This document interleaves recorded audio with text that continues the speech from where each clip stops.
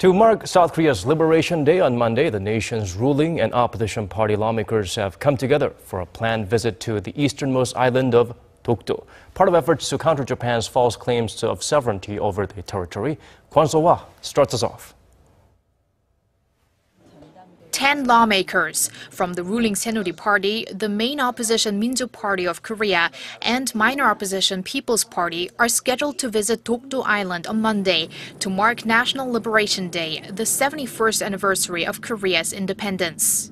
The legislators are expected to offer words of encouragement to the Dokdo Guards, the police force that protects the islets.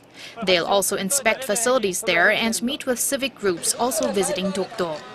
Saenuri Party lawmaker Na Kyung-won, who is heading Monday's delegation, criticized the Japanese government Sunday for expressing disapproval of the politician's trip.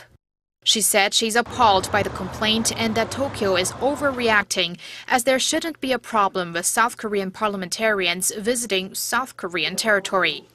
Na, who's the chairwoman of Parliament's Foreign Affairs and Unification Committee, urged a review of Korea's, quote, silent diplomacy when it comes to the Dokdo issue, since Tokyo shows no signs of backing down from its false claim that Dokdo, which it calls Takeshima, belongs to Japan.